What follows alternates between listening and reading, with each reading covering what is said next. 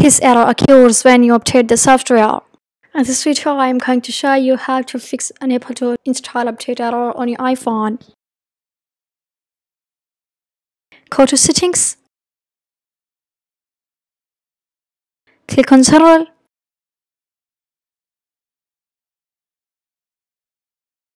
Now click on iPhone storage. If your iPhone storage is full, offload the apps which frees up storage used by the app but keeps its documents and data.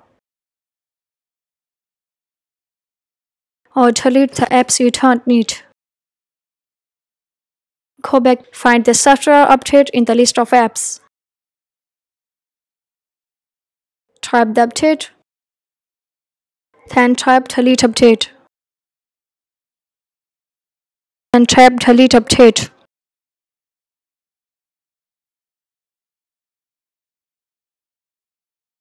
Go back to your iPhone home screen.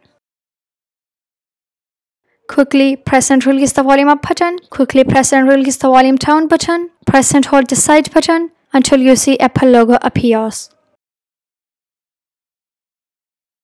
Press and hold the side button. Turn on your iPhone.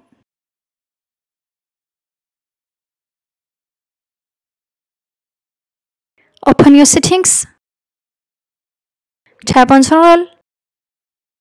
Tap on Software Update. Download the latest update. Click on Download and Install.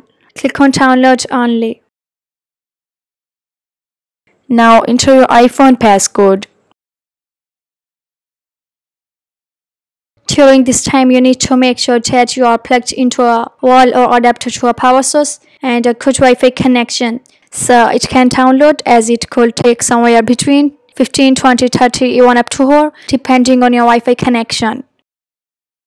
If you don't see the update in the list of apps, or if the issue happens again, you need to update your device with your computer. I hope this video is useful for you. Thanks for watching.